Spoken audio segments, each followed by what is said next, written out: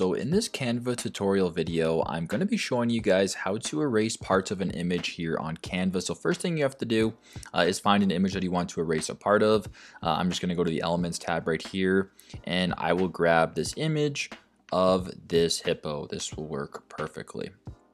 So next thing I want to do to erase an image, I want to go to the edit image in the top left corner. I first want to go to where it says background remover, and then I want to press on background remover.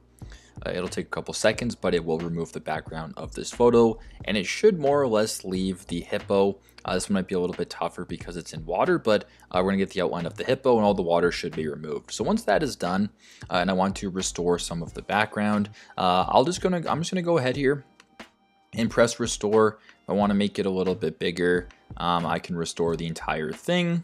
This way I have the exact same thing that I had before.